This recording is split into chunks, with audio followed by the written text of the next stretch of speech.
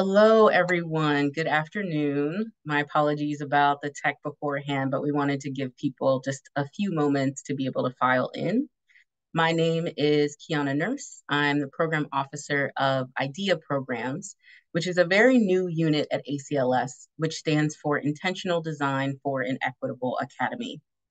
I'm joined by my colleague, Katie Rice, who's program associate of IDEA Programs, who will be managing the tech behind the scenes. My remit within IDEA Programs includes working with emerging scholars and academic society directors in the Intention Foundry, with folks in academic administration and our Leadership Institute for a New Academy, and finally, in supporting the librarians, archivists, publishers, and scholars who comprise our Digital Commission for Fostering and Sustaining Scholarship. But I'm also the program lead for this program, the Digital Justice Program, and I'm very happy to be with all of you who have registered to hear some information today about some of the big picture aspects of the program, including its core mission and values, as well as hearing some of the nitty-gritty details such as application components and eligibility requirements. So this session will be recorded, and we're recording it so that people with scheduling conflicts or perhaps even other members of your team who couldn't join us today are able to access this at another time. So as I mentioned, today's session encompasses a mix of discussion about the ethos of the Digital Justice Grants Program and what we mean at ACLS when we invoke that term, but also explaining some of the finer details of the competition.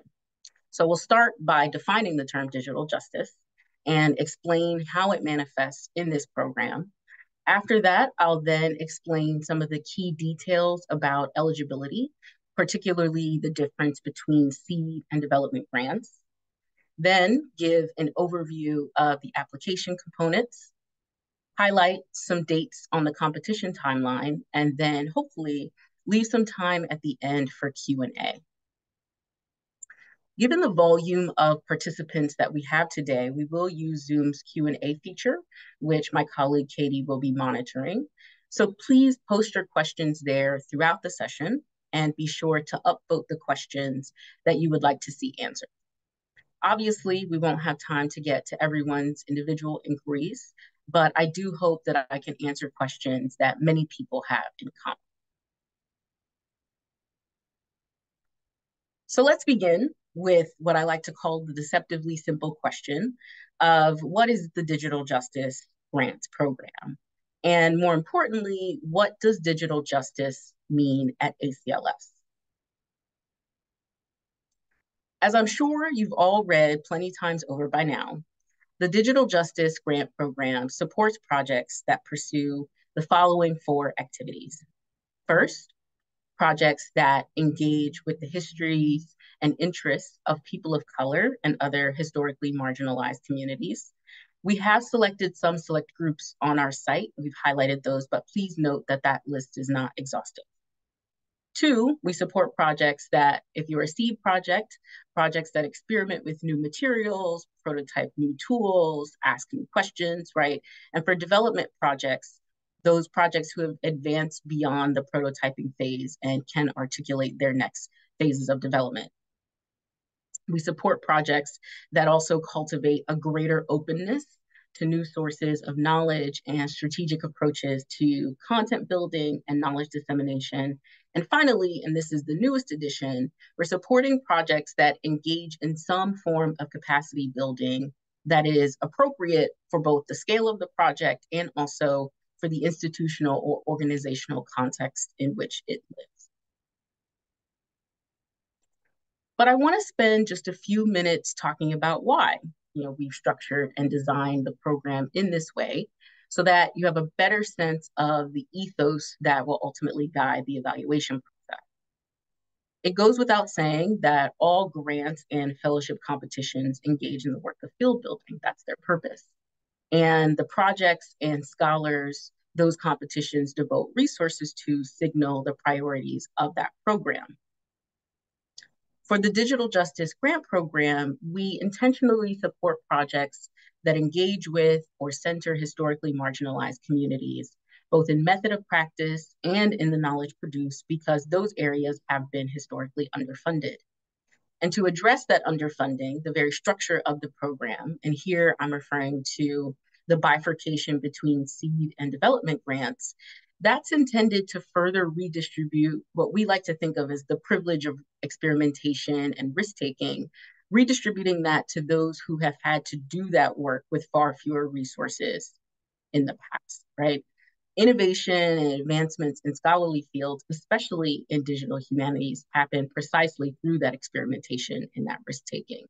And these are two activities that we see as fundamental, even if they're not properly recognized, in the demand for return on investment, especially within the genre of grant writing.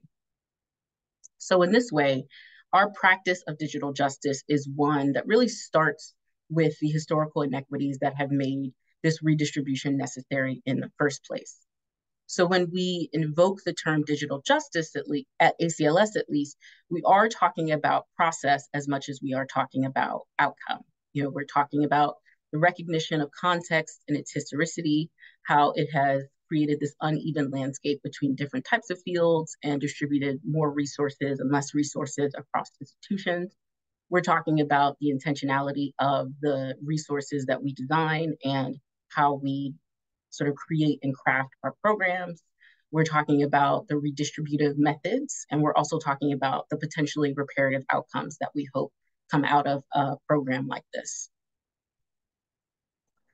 And this is also why we have added the dimension of capacity building to this new iteration of the program. And by that, I simply mean that we're thinking about the conditions, whether those be institutional, financial, technological, related to personnel that allow you to do your work. Now, we don't expect applicants to articulate, how their projects will solve all the problems at their respective institutions, or, how their new project is going to eventually become the seeds for an entirely new digital humanities center at their university or at their college. We want to be attentive to and respectful of scale here, and realistic about scale as well. It's rather our hope that the prompts around capacity building can give our reviewers a more granular understanding of the context within which applicants pursue their work, so that we can then better funnel resources where they have the potential to do the most good. And by most good, I mean bolstering the capacity for pursuing digital scholarship in the US.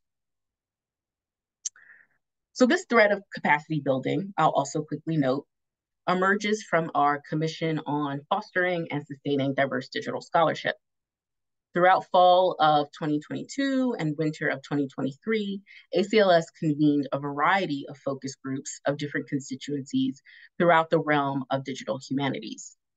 In the Commission's focus groups featuring former and current DEXT, which is the digital extension program that has been somewhat sunsetted at ACLS, and digital justice grantees, these participants in those focus groups noted that project teams are actually well positioned to articulate what capacity building could look like within the specificity of their institutions. And this insight pushed us to consider what a prompt around capacity building might look like, and one that respected the diversity and specificity of institutions, and that didn't encourage a kind of philanthropic paternalism where ACLS decides what capacity building looks like for each project. We neither have the expertise nor the desire to do that kind of work, and are really relying on project teams through their application materials to sort of lay out the land that they're working, so that way we can pass that information on to our reviewers. And here's a quick sort of snapshot of all our commissioners. So now that I've spoken a little bit about the big picture of the program, I'll transition into reviewing some of the concrete details of the application that might be helpful as you craft your materials. So the first detail is, of course, determining whether or not your project is eligible for consideration in the first place. And there are a couple of requirements that I'm going to go through and give an overview of, and also explain the thinking behind. So the first eligibility requirement is that the principal investigator must be a scholar in the humanities. Now, during the pilot year of digital justice, we received a lot of inquiries about what we meant by this, particularly whether or not we were limiting our definition of scholar to those with PhDs or those with faculty appointments. We are not. Given the very collaborative nature of digital work, and especially the extent to which librarians are often at the center of some of these projects and the ways in which graduate students partner with faculty members, I want to make clear that our definition of a scholar for this program is someone with a demonstrated track record of engagement in scholarly debates and communities, whether that be by publications, conference presentations, or collaborations with other scholars both in and outside their fields. It's not limited to professional title, and it's not limited to credential. The second eligibility requirement is about the extent to which project teams agree to make their content publicly accessible. Now, this used to be in the form of the intellectual property agreement, which was an application component. And we have since folded that into the eligibility requirement to pare down the application packets for our reviewers. But I also want to flag a key phrase here, which is that the project teams agree to the most liberal, open source, and Creative Commons license that is appropriate for the underlying content. So that the phrase that is italicized, appropriate for the underlying content, is what I want to lift up here. We are in the process of developing much more culturally sensitive and updated guidelines here, ones that take into account that not all materials can or should be widely accessible, especially when they belong to communities who have historically been subject to plunder and are currently subject to various kinds of harassment, both online and off.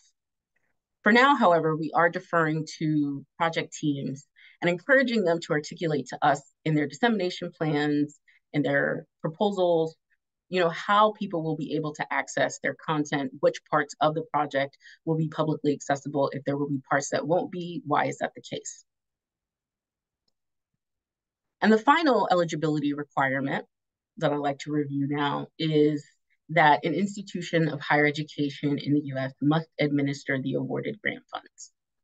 So in the pilot year, we required that these institutions needed to host the proposed projects, but it's not actually the case that we required institutions to provide the servers on which the content lives, right?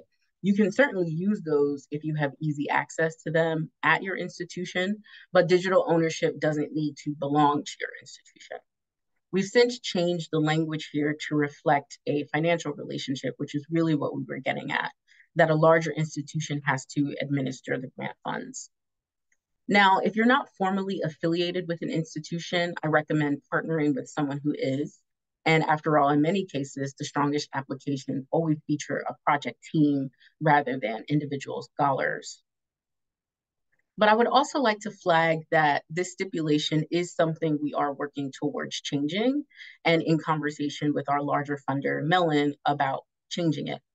ACLS does have a precedent of distributing award funds directly to scholars through our central fellowship. And I have discussed with my colleagues what kinds of financial processes we already have in place that would give us more flexibility with funding distribution models. There's some additional complexity that comes with distributing funds to project teams rather than just to an individual scholar that we're still working through. And we'll spend much of this year sort of thinking through what that would look like, but I did want to flag that it's very much on our radar. The three eligibility requirements that I just described apply to both seed and development grants, but there is one requirement between the two that varies, and that's about assessing what phase of development your project is in. Seed grants, as the name implies, are for startup projects that are in the prototyping or proof of concept phase. And by contrast, development grants they fund projects that demonstrate evidence of significant preliminary work, as well as a record of engagement with public and or scholarly audiences. Now, given that distinction, you may be wondering, as many people asked during the pilot competition, well, which grant should I apply for? Should I apply for a seed grant or should I apply for a development grant?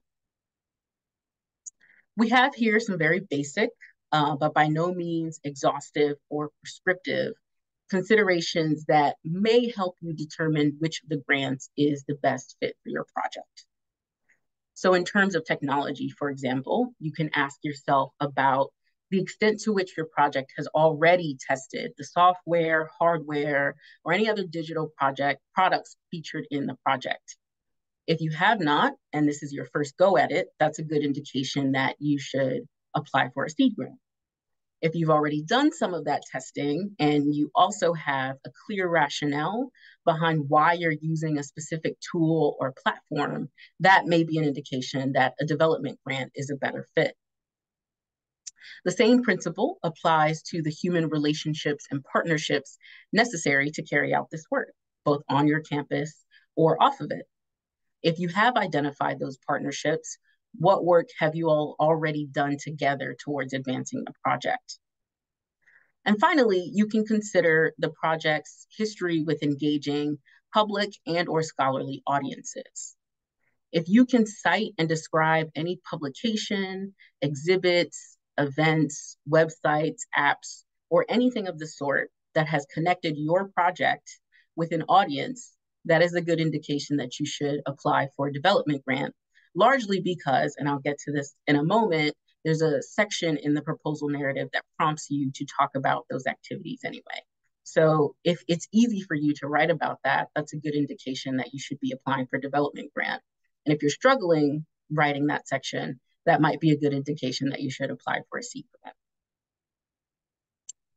So although we've framed the answers to these questions as a binary sort of yes, no, I want to recognize that most of these answers will exist on a spectrum, and you'll have to use your own discernment about where on that spectrum the nuances and history of your project live.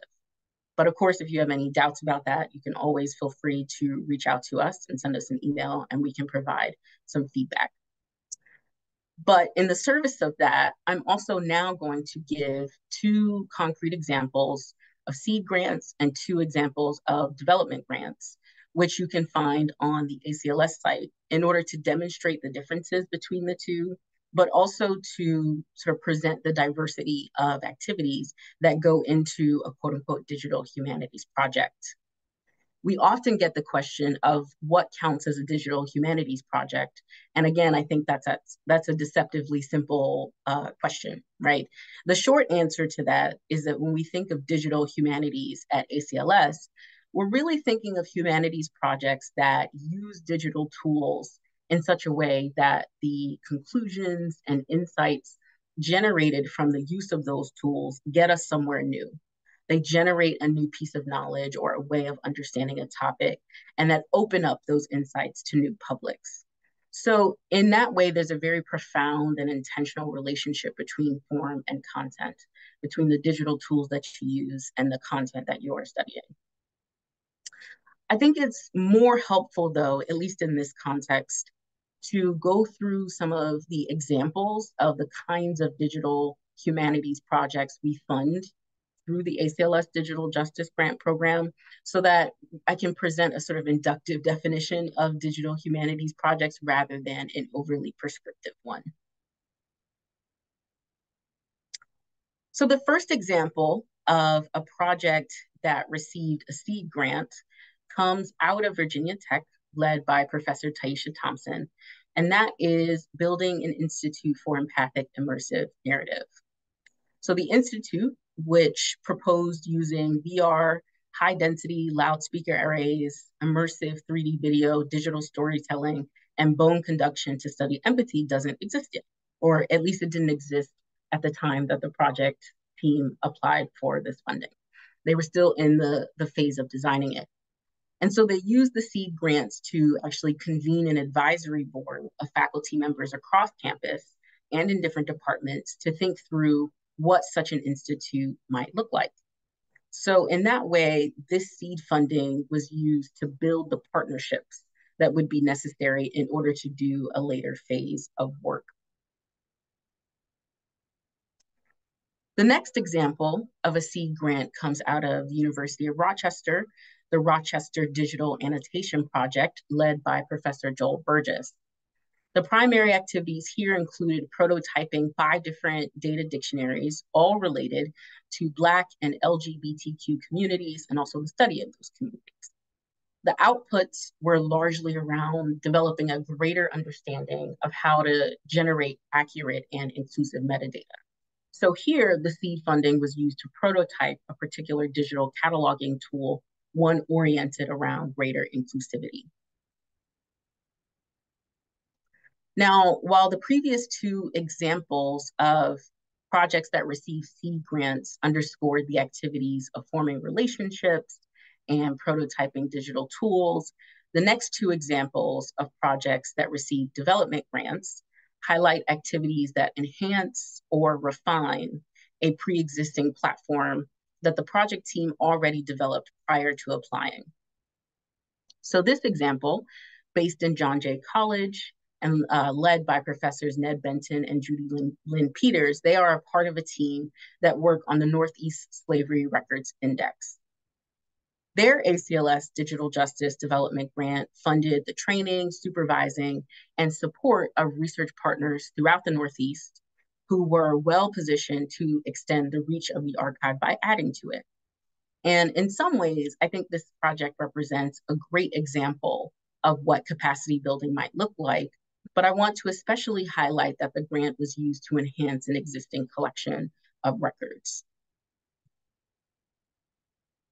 Now, the final example of a development grant comes out of a collaboration between the University of Minnesota, the University of Texas, Rio Grande Valley, the Mishek Arte Museum in Austin, and the National Museum of Mexican Art in Chicago, led by professors Constance Cortez and Karen Mary Davalos. They applied to enhance their pre-existing platform. Oh, sorry about that. They applied to enhance their pre-existing platform called Mexican American Art since 1948 by prepping over 8,000 items to be ready for publication, and also enhancing and implementing the project's protocol for partnering with small budget cultural institutions, and that's the name of the protocol. So here, the development grant funds were used to, again, enhance an existing portal and to refine a protocol for how to navigate pre-existing relationships with community partners.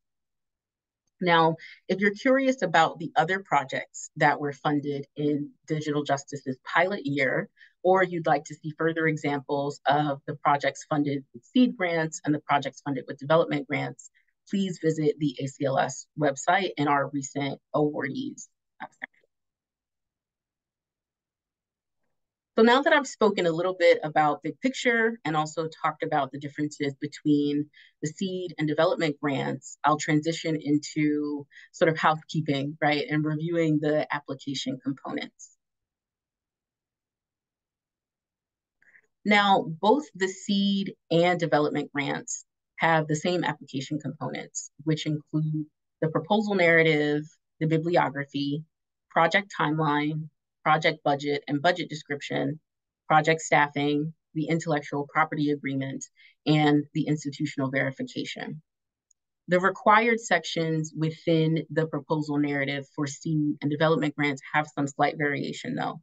So for example, we ask development grant applicants to spend a little bit more time talking about the history of the project thus far in the proposal narrative. There's a specific section dedicated to that. You know, we obviously don't expect newer projects to have as detailed of a history, so that part of the narrative, that prompt in the narrative isn't included. Other than some slight variations in the prompts though, I did want to sort of highlight some key reminders as you're going through the application components. The first is to be especially attentive to page counts. They're different for each type of application. So while seed grants require a proposal narrative of no more than 7 pages, double-spaced, development grants applicants have a page limit of 10. So please be sure to check the page count for the specific type of grant that you're applying for, as they are different for each section. And please note that this page count does also include footnotes. Now, we at ACLS, and by we, I mean Katie and I, We do, in fact, do formatting checks to make sure that folks have followed those guidelines once the competition is closed and once we're processing all of the applications and getting them ready to send on to our peer reviewers.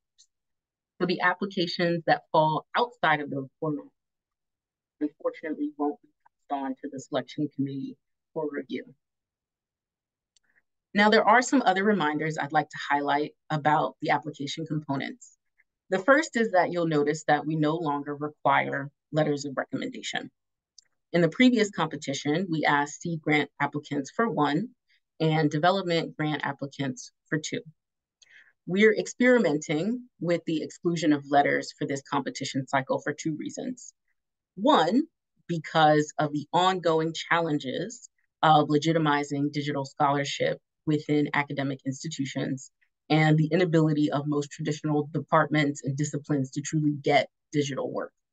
And what that means is that the number of folks available to write letters that provide useful information for reviewers and letters from folks who are not themselves also applying for the program or functioning as reviewers, it reduces the number of people available to do that, which then increases the burden that's placed on people who have to ask for the letters. So we're sort of experimenting with excluding it for that reason. And the second is that, this is one of many tweaks we're hoping to roll out over the next competition cycles that make the barrier to apply a little lower.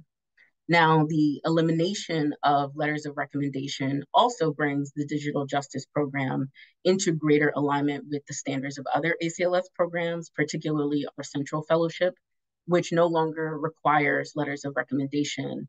And that program does it as an exercise in making the application process more equitable for contingent faculty. So we are taking a page from our colleagues in US programs who administer the central fellowship and experimenting with excluding letters for this competition cycle. So the last thing I'd like to underscore with respect to the application itself is the institutional verification, which is not a formal letter of recommendation. It's a form that should take no more than 20 minutes to complete with a series of checkboxes and a little text write-in field. And we note that it only takes 20 minutes to complete when we send out the instructions to the administrators who will submit this on your behalf. So the form asks administrators to confirm that the grant funds will be distributed through their institution. It also asks them to confirm that any activities done for the grant can be counted for tenure and promotion, and that grantees can use any available tech infrastructure at the institution of their projects. That's it. It is not a sort of formal assessment of the intellectual contributions of the project or even the technological ones. It's really just a kind of administrative tick that we have to include in the application. So finally, in our ongoing efforts to provide more resources and how to apply to our grants and fellowships, the small but mighty digital justice team, Katie and I, we have compiled some supplementary materials for prospective applicants that we hope are helpful. So Katie is now going to be posting a link in the chat to those materials, but you can also find them on the Digital Justice Grants Program page on the ACLS site. Now, these materials include a budget template, which we strongly encourage all applicants to use in their application. And this template will also be linked once you go into OFA and start your application. There'll be links that will also take you to this template. The other supplementary materials include sample application components from the current cohort of digital justice grantees who have very, very graciously offered to share their materials. Now, these examples are not meant to function as prescriptive blueprints by any means. We do hope, however, that they will be particularly useful to applicants who are new to grant writing, who need some examples, and who may lack access to academia's, informal but influential information sharing networks.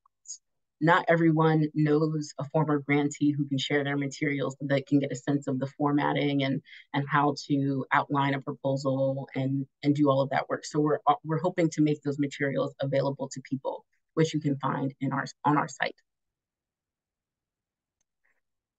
So the last topic for today is the competition timeline. And I want to review some important dates that should be on your radar should you decide to apply. So the most obvious date is the deadline for applications, which is in about 3 months on December 15th at 9 p.m. Eastern Standard Time. So after this date and time, specifically 9 p.m., our online fellowship application will no longer allow for submissions. The portal shuts down after 9 p.m. So this date is also the deadline by which the administrators at your at your respective institutions should submit their institutional verification. So for that reason, if you are applying, I recommend you register in the application portal as soon as possible so that you can submit your administrator's email address, and then our portal will automatically generate instructions and send those to them on how to submit the verification form. Otherwise, the selection committee meetings will occur in March of 2024 after our reviewers have had sufficient enough time to read through all of the applications, and then we will send out decisions in May of 2024. So now I want to highlight the schedule for the Digital Justice Fall Webinar Series, since there is still time to register for those that are relevant to your project. Now, we developed this series along with curating the supplementary materials that you can find on the ACLS site as a way of trying to make plain the quote unquote hidden curriculum that goes into grant writing. So the general information session, which is this one, is the first of 6. All of these will be recorded. The first and last 2 sessions will be with ACLS staff, and those primarily function as an opportunity to get more information about program parameters and also to ask specific questions related to your project. So as you can see in this calendar, we'll have an applicant Q&A session on November 20th and December 8th. And those are a little bit less formal. They're not in the webinar style of Zoom. Those are meetings. So it's a little bit more interactive with myself. The Vice President of ACLS, James Schulman, will also be joining so that we can answer any specific questions that you have and also give us an opportunity just to interact in real time with prospective applicants. So the other 3 sessions are specific to the topics that are newly appearing in the application prompts, particularly around data ethics and capacity building, both for seed and development grant applicants. We have invited former reviewers of both the Digital Justice and the Digital Extension Program to join these sessions. On October 8th, we'll be joined by Professors Kim Gallen from Brown University and Lael Hughes-Watkins, who is the Associate Director for Engagement, Inclusion, and Reparative Archiving at the University of Maryland, College Park, and they will discuss best practices for crafting and articulating data ethics plans in your application. A few weeks later, Professor Rio Morimoto from Princeton University and Dr. Lorena Guthrow, the Digital Programs Manager for U.S. Latino Digital Humanities at the University of Houston, will discuss the multitude of activities that can constitute capacity building within digital humanities, and they'll pay special attention to startup projects. And then finally, in early November, Professor Marissa Parham from the University of Maryland, College Park, will join us for the same topic, although with an eye towards projects that have moved beyond the proof of concept phase. And again, these webinars will all be recorded and posted online. So if you can't make those specific times, you'll still be able to see the conversations after we have had them. And it is sincerely my hope that these resources will be especially useful for folks who are sort of newly writing their materials. And this will also give you some insight precisely because we tried to invite folks who are previous reviewers of competitions of the kinds of things that will generally strengthen your application, but related also to these specific topics that are new to the application this year. So with all of that, I'm going to turn to my colleague, Katie, who is going to pull the first question from the Q&A, and we will get into discussing some of your questions and concerns. Can teams be international? Can a project include the goal of capacity building outside the US? So there is no restriction on projects that are based in some way, shape, or form outside of the US. You know, we have had project teams last year apply because they have collaborators in other parts of the world. I think what ties the project to the US is again that eligibility requirement around projects, the project funds being distributed through an institution in the US. And so when you think about capacity building, you can certainly tie in the impacts of that in other places outside of the US. But I think if you're able to make an argument about how the activities that you're doing also have some kind of local impact, and by local, I mean within the US, that would make a strong application as well.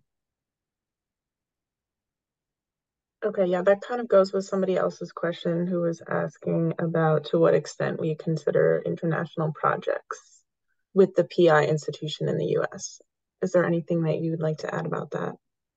So I say we certainly consider those projects. They're still eligible for consideration. As I said, there's no restrictions on sort of having international partners or international collaborators by any stretch, as long as the project funds are distributed by an institution here in the US, then you're certainly welcome to apply.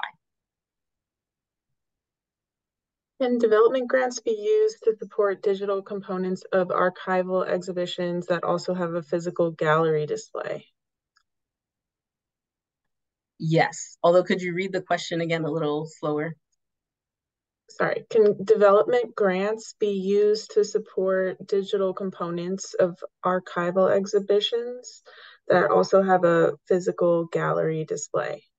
Okay, yes, absolutely. And that sounds like a great use of funds. The only stipulation around that is that the development grants or neither the seed grants, they cannot fund projects whose sole purpose is, you know, creating new pedagogical tools or doing translations or sort of visual performative art displays. So if the sole activity of the project are those things, then you would be ineligible to apply. But if the development grant funds are used for a digital component that ties into an in-person experience with an exhibit, that's certainly a good use of funds and an exciting use of funds too, I think, because it speaks to the ways in which the general public, you know, certainly outside of the academy, you know, their entry point into the humanities is often through exhibits, going to museums. And so folding in a digital experience to that certainly sounds exciting. Okay. Hello, I'm working with a project team on creating open access CRT content and teaching resources for higher ed instructors. This will be done via a new website and digital repository that we are currently working on. The website isn't live now, but it should be by this time next year. Would this be a development grant?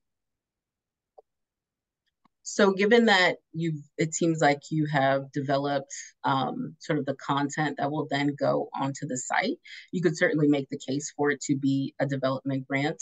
Um, you know, I would say that when you're trying to think about whether or not to apply for seed or development, you know, the categories that I outlined in terms of technology, relationships, audiences, those are all things that you consider together rather than isolation. So even if it is the case that you're sort of experimenting with a platform that you want to sort of use for your project, but it is also the case that you have amassed the content that you want to do. You've developed a project team. The project team has met, and you sort of assess the materials, and you have a clear plan of what you want to do. Then that could certainly fit within the scope of development projects as well. So the questions that I was asking around determining if it's seed or development should certainly be taken sort of as a whole rather than individually. And again, they're just a starting point for thinking about which grant would be the best for your project. But based off of what you have outlined, it does seem like you can make a case for that to be a development grant. Could you briefly speak to any reporting requirements for those who are awarded the grants? Yes. So in addition to trying to make the application itself as less onerous as possible by cutting down the page length, and also even the components. On the back end of that, the reporting requirements, we have tried to sort of skim them as much as possible so that we're only getting information that's absolutely necessary for our own reporting requirements to our larger funder, but then also certain kinds of information that is helpful to us in terms of developing the next iteration of the program. So in terms of the mid check-in report, which grantees submit at the midpoint of their grant term, and then the final report, it's a series of about, I want to say 7 to 10 questions, and we really stress to keep each answer below 250 words. We don't expect people to submit sort of pages and pages and pages of reporting. And in some cases, if you don't have a lot to report on with respect to a specific question, that the answer to that question can just be a sentence. Once we receive the reports, especially for the midterm reports, I go through those reports, check and see how you're doing, and then follow up with you about whether or not scheduling a meeting is sort of helpful, because I enjoy sort of hearing about the progress of the reports, but then also if there's anything that ACLS can do to further amplify the progress that you're making on your project. We do have a small communications department that likes to collect photographs. They're also in the process of developing like profiles of specific grantees who would be open to sharing their work as they're doing it. So the check-in, the midpoint check-in is really just that. It's a check-in. And if there's anything also that I can do as a thought partner, because some people need to adjust their timelines when they submit their midterm report for a whole host of reasons. That's also a space where we have that conversation and sort of chart out what the path forward looks like. So ultimately, we're trying to make the reporting requirements a way for us to just check in with you rather than a sort of daunting process that becomes a time suck, in and of itself. And I certainly recommend and encourage folks to sort of fold in the reporting as part of the activities that they plan to do. A couple of people asked how many seed and development grants are awarded each cycle. Is there a quota? So we don't have a quota. We have a sort of specific pool of funds for each competition. And then depending on sort of how many applicants we get for each kind of grant, we then sort of do some math to figure out and maximize the amount of grants that we can award. So the number of grants we award really depends on what the applicant pool looks like. And I have a sense that this year more people will be applying.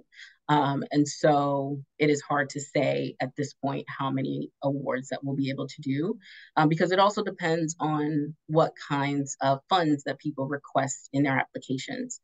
So for seed grants, you can apply between $10,000 and $25,000. And some people do apply for the full 25, but some people apply for 10, some people apply for 12. Likewise, with development grants, you can apply between for $50,000 to $100,000. And there's a wide spectrum of what people's budget looks like. So we kind of engage in a sort of Lego charting, again, in the spirit of maximizing the number of grants that we can make. So all of that depends on how many applications we get, and then also what those budgets of the projects that are selected look like. Can you tell us more about the Nonprofit Finance Fund and support for helping us to find resources to sustain our project? We have a Certainly. 3-year commitment for web hosting our site at an R1 partner, but I am a teeny teaching institution without resources for taking this project over. Right. So our partners at the nonprofit finance fund sort of engage with grantees once we have selected them. And so they develop a sort of plan around what the financial coaching looks like. And in this pilot year, we really experimented with what was the best model of engagement, because some people, some grantees felt like they didn't necessarily have the time for the coaching or weren't interested in it, or just everyone's project was at a different sort of phase. And so our partners there were really, really gracious about individualizing each way that they engaged with the cohort. So there's a mix of sort of cohort-wide meetings where people engage in kind of information sharing, giving feedback, etc., and then a mix of individual consultations.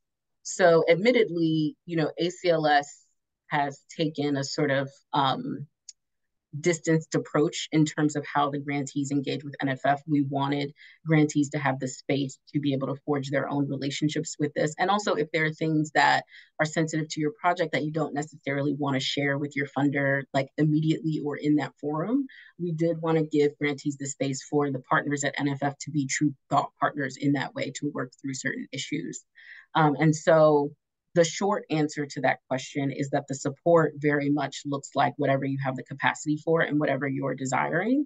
But they have been especially helpful in helping people think about budgeting, helping people thinking about how to more transparently and intentionally incorporate the costs of doing digital work into their budgets and how to sort of account for all of the labor that previously have gone uncompensated in doing this work, how to fold that in, and also how to kind of create narratives, what they call financial storytelling, that you can use as a resource in the hopes of being able to take that to the institutions that you're in and getting some buy-in in terms of potentially getting funds from your institution to keep the project going.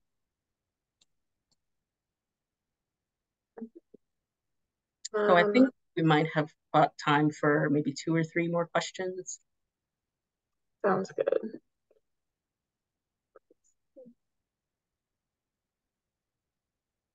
What do you classify as a purely pedagogical project? So I think that if there's no audience for the project beyond the students that you're engaging with and the tools that they are getting from doing the work, that would count as purely pedagogical.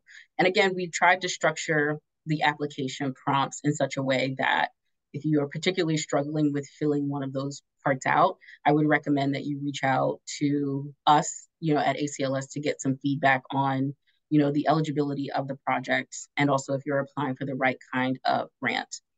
One of the evaluation criteria that we'll be passing on to reviewers is the sort of intentionality around how the project team and how the project engages with audiences inside the academy and outside the academy, right? So if a project doesn't have an audience and it is limited to the classroom and limited to students, then I think that that is fair grounds for it to be counted as purely pedagogical. But that also opens up an opportunity for you to think about the audiences right beyond the classroom in order to sort of fold that dimension into the project.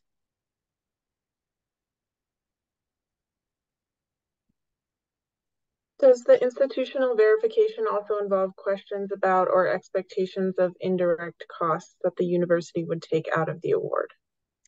No, it does not. So this grant does not support any indirect costs to the institutions that the money is funneling through. So the institutional verification doesn't include that. As I said, it is just a checkbox form of will these grant funds be administered through the institution? Are the activities counted for tenure and promotion? Do the grantees have access to the technological infrastructure at the institution? Those are the 3 checkboxes. And then there's a small sort of write-in field that I think is about 500 words max that is completely optional. So you could very well submit the form without filling that field in to explain a little bit more about either of those 3 checkpoints. You want to take one more? Yeah, I think we have time for one more. Okay. Does geography also count under interpretive social sciences? Yes. Yes. That was an easy one. That was a low ball question. Okay. I'll give you one more. All right. If the 2 PIs are not from the same institution, how do we decide which institution administers the grants? So I leave that up to the program team, the project team to decide that. One thing that I might take into consideration if I were on that team is what kinds of resources are available at the institution that we could leverage to the benefit of the project. Even sort of how easy is it for you to get an administrator to submit the form on your behalf. And also, one of the things that remains a standing question in terms of this eligibility requirement around institutions distributing funds is the sort of ease of that. Some places it's very easy for folks to get access to their research funds, and in other places there are more hoops to jump through. So I think being strategic around sort of the ease of doing that, and that's a question that you can sort of ask yourself, but it doesn't really have any bearing on the evaluation process in terms of, which PI, which institution. We have the component of project staffing, which tells us, where people are located. So that also gives us a good sense of who's actually on the team and what work they're doing. And then also in the proposal itself, you can sort of talk more with a little bit more nuance and more depth around sort of where this project lives if it's sort of trans-institutional. I will say, though, that at least within the constraints of the application form itself, when you're going into OFA, which is our online fellowship application portal, there's a section for one PI, and that contact information that's sort of input there, that will be where we send all of the correspondence and updates and decisions. And so whoever also wants to sort of be the touch point person with ACLS, should fill that out. But also in the project staffing component of the application, you can highlight that the project has multiple PIs. All right, so I think that is it in terms of questions before I get to my last sort of bit here. But thank you all so much for attending. I'm gonna go back to my slides here. So again, as we wrap up, I definitely want to extend a warm thank you to everyone who attended today and asked questions. I think that always works in the benefit of the group because sometimes people ask questions that, they think about as soon as they log off and they wish they had asked it, but someone else did. So thank you so much. As I mentioned, this session will be recorded and we'll be uploading it to the ACLS site and also to YouTube. So you are able to reference it or send it to your colleagues who may have missed the sessions. The slides will also be posted to the Digital Justice Program page, and we will send a follow-up email directing you to that early next week. So before you go, however, I do want to ask a small favor of all of you. I am a firm believer in the value of revision, not just with respect to our writing or to our projects, but also to programs like this. I very much approach this work iteratively. And as much as we've changed certain parts of the program to try to make it live up to the aspiration of digital justice, I recognize that there's still so much more that we can do. And it's exactly with candid feedback from the folks who engage with ACLS, particularly as prospective applicants, that we can then make the necessary adjustments and changes to the program so that, the process of applying is a little less onerous. And certainly recognize that, compiling the application components, it takes a lot of time. Working across a team, co-writing, doubles that time. And so I very much want this process to also offer some resources for folks that they can leverage, for other opportunities, even if they're not selected as grantees, and also to sort of think about the ways in which we can lower the barriers to entry for applying. So Katie is going to post in the chat a link to a post-webinar survey. It's very short, 5 questions that hopefully give us a sense of how useful these sessions are. And finally, the survey asks you to consider whether or not you'd be open to being contacted about participating in a focus group in the spring once the competition is over. And this focus group is really about sort of your experiences navigating the competition. So the answer to this question does not lock you into participating at all by any means. It simply gives us a starting point for outreach once we do the work of inviting folks to that focus group in the spring. So once again, I want to thank you for your time. Best of luck with your application. And if you have any further inquiries, you can send them to digitaljustice@acls.org. All right, take care, everyone.